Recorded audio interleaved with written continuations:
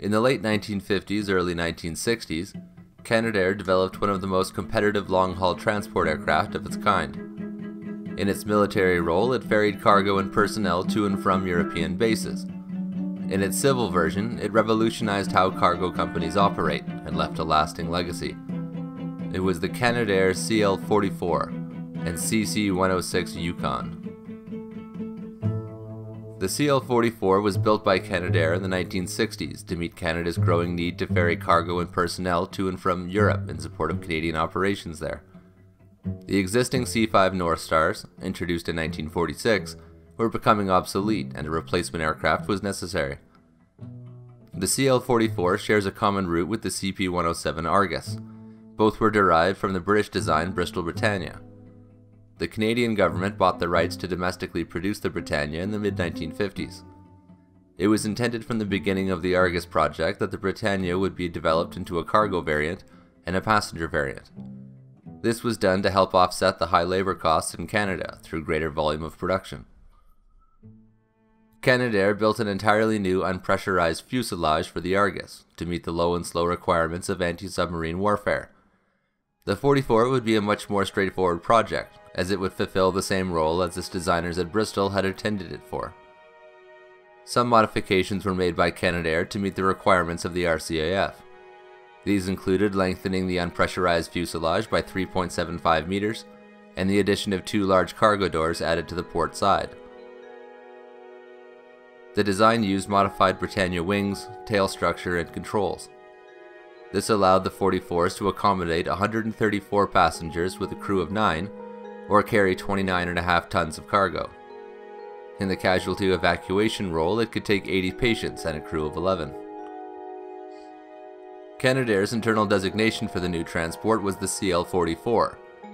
Production began in 1957 while construction of the Argus was underway. The RCAF renamed their CL-44s as the CC-106 Yukon. The Yukon was 41.7 meters long, 11.2 meters tall, and had a wingspan of 43.4 meters. It was able to fly 8,993 kilometers, cruising at a speed of 641 kilometers per hour, and up to an altitude of 9,100 meters. This performance made the trip across the Atlantic a routine afternoon's activity. The first Yukon was ready by 1959. However, the rollout of the first prototype was a comedy of errors. The airframe was assembled in a hangar, but the door was too short to let it out. The Yukon's grand entrance was delayed until the door could be modified. The first batch of Yukons had unmodified Rolls-Royce engines and experienced a lot of troubles ranging from electrical failures to engines almost shaking loose. The RCAF wanted to use a modified version of the Rolls-Royce Tyne 11 engines, and so the Yukons remained at RCAF Station Trenton until they could be fitted. This led to the Yukon gliders, engineless airframes taking up space until the new ones could be fitted. Some remained there for almost 2 years. Once the teething pains were taken care of, the Yukon was officially taken on strength by the RCAF and performed well in their intended role. The first unit to form was 437 Squadron in 1961. They flew the 107s out of CFB Trenton until 1972, when they were replaced by the CC-137 Husky. Next to form was the 412 Squadron based at CFB Uplands. They flew 2 Yukons as VIP transports from 1961 until 1978. Around the same time as the cancellation of the Avro Aero project, the United States was looking to buy 232 long-range transport aircraft. Canada was looking to adopt the F-101 Voodoo as a long-range interceptor, and the purchase of the 44s from Canadair would help offset that cost. The quantity of production would have also offset the 44's operating cost and made spare parts much more available. Unfortunately, the politics surrounding cancelling the Aero, a project based in Ontario, and funding the 44 based in Quebec killed the project in its tracks. The Americans pulled out of the deal and ordered the Boeing C-135 instead. In the early 1970s, the role of the RCAF was changing. The CF-5 was introduced in 1968 to fill a need for an inexpensive rapid deployment tactical fighter to support troop operations in Europe. The CF-5 would be based in Canada and ferried over to Europe when needed. This called for the development of long-range tanker aircraft.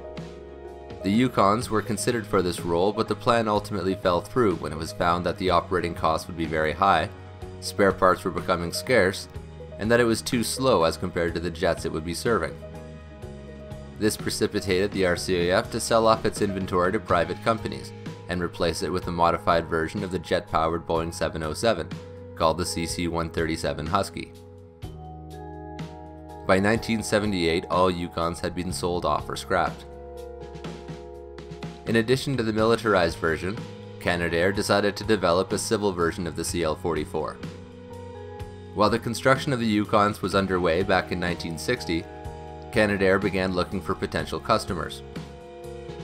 Market research at the time showed that most companies weren't interested in a passenger version.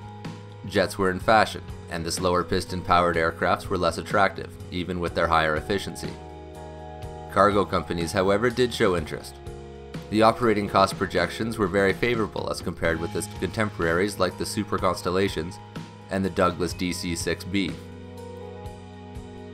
Cargo carriers Flying Tiger Line and Seaboard World Airlines motivated Canadair to develop a system to quickly load and unload its 29.5 tons of cargo.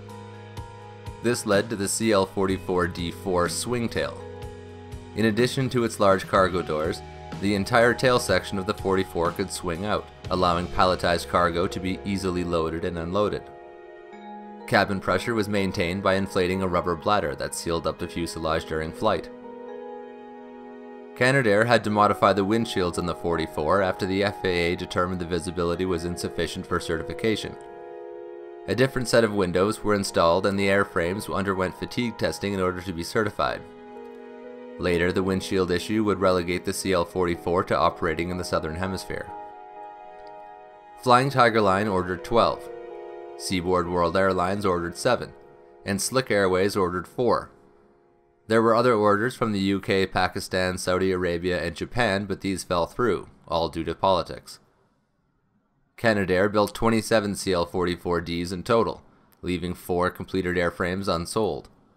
These 4 were eventually sold to Lofleiter of Iceland on the condition they be stretched to fit more passengers. They operated the only civil passenger version of the 44. One of the 44s was turned into a monster. Known as the CL-44-0 Guppy, it was modified to carry oversized cargo by Jack Conroy Aviation. This strange-looking modification involved cutting off the top of the fuselage and building an enlarged section. The swingtail mechanism was retained to allow easy loading and unloading. The Guppy was supposedly very profitable in its role, and is the only airworthy 44 left. Sporadic maintenance and engine run-ups have been kept up, although it hasn't taken to the air in many years. In the end, Canadair produced 39 CL-44s in 2 batches, 12 CC-106 Yukons, and 27 CL-44Ds. Almost all the 44s ended up being sold to operators in South America and in Africa, due to certification issues in North America and Europe. They flew them well into the 1990s, when the last airframes were retired. Most were scrapped, but a few remain in pieces at airfields. One was even converted into a nightclub in Cuenca, Ecuador.